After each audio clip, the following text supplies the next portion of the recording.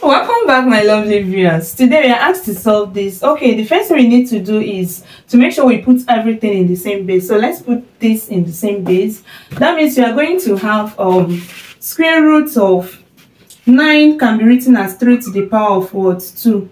Okay, bracket 10. All right, plus this is already in base 3, so we don't need to touch it. All right, divided by 9 can be written as 3 to the power of 2. So 3 to the power of 2, okay, plus 3 to the power of 7. Okay, what do we do next? Looking at this, let's multiply this out first of all, because we know that a to the power of x to the power of y, okay, the same thing as a to the power of x times y, which will give us a to the power of xy. All right, so let's solve this then. That means we can write this as what? Square root of 3 to the power of 2 times 10 will give us 20.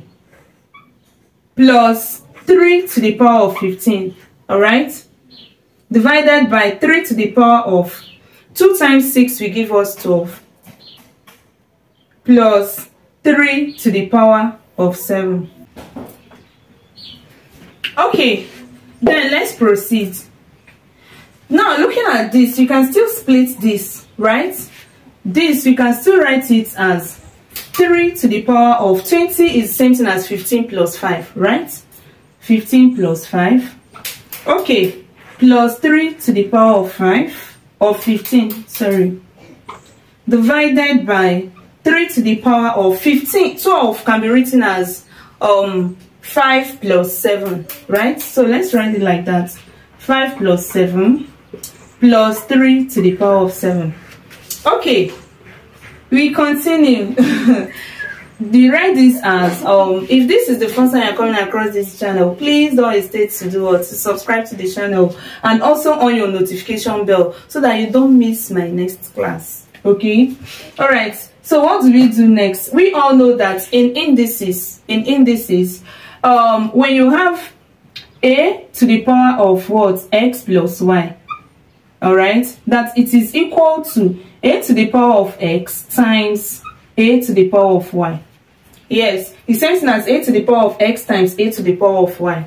So we are going to apply this particular law here. So we are going to write this as what? 3 to the power of 15 times 3 to the power of 5, all right, plus 3 to the power of 15, divided by, the same thing goes here. So we are going to write this as 3 to the power of 5 times 3 to the power of 7, all right, plus 3 to the power of 7. Okay, now looking at this now, we all know that we can actually factorize something out from here and here. Yes, we can.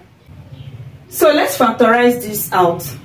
That means we are going to have square root of, here 3 to the power of 15 is common to this and this. So we are going to bring this out. And when we open the brackets, when this is divided by this, you notice that this, we cancel this. You're left with 3 to the power of 5, right? Yeah, so you have 3 to the power of 5. Plus, when 3 to the power of 15 is divided by 3 to the power of 15, you have 1. So you have 1. Divided by, we are going to do the same thing here. What they have in common is what? 3 to the power of 7. So we are going to factorize that out. Now, when this is divided by 3 to the power of 7, you have 3 to the power of 5 remaining. All right. Plus, when this is divided by this, you have 1. Okay. Notice that this and this are the same, so we can actually cancel them out. So we are now left with what? Square root of what? 3 to the power of 15 divided by 3 to the power of 7.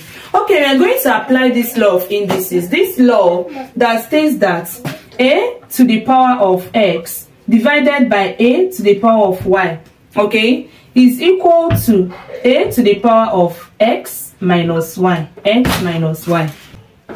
So let's apply this to this. So we can write this as square root of what?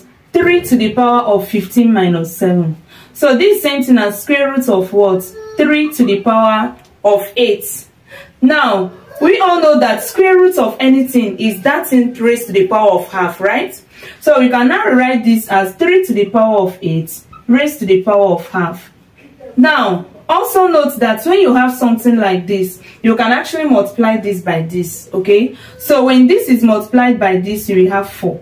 So that means we have this to be 3 to the power of 4, which is equal to what? 81. Thank you so much for watching and do have a great day. Bye.